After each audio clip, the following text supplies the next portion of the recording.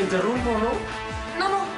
No estábamos haciendo nada malo. No te preocupes, Marianela. Yo aquí platico con el campeón, ¿verdad? Espérate, ¿quién te dijo que yo quiero hablar contigo? Deja de comportarte como un patán, como siempre, ¿no? ¿Quién te crees que eres para hablarme así, valedor?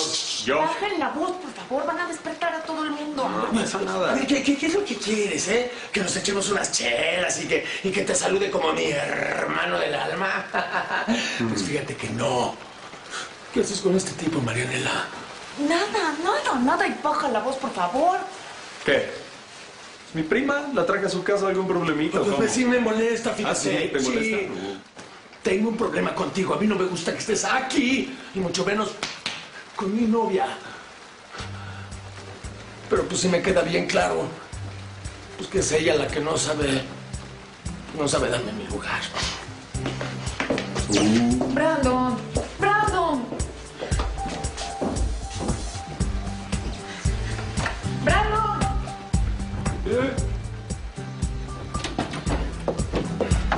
Brandon, déjame hablar, por favor. ¿Para qué, Marianela? ¿Para qué? ¿Para que me digas cómo tengo que actuar cuando me ponen el cuerno?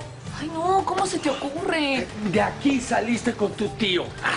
Y qué casualidad que regresas con tu primo, ¿no? Nada más para que te dé el besito de las buenas noches. Mira, es que las cosas no son así. Marianela, tú a mí no tienes que darme ningún tipo de explicación. Yo no soy ningún tonto. Con lo que vi, basta para darme cuenta de que el único que sobra en esta historia soy yo. Salte, por favor. No quiero hablar contigo. Ahorita no.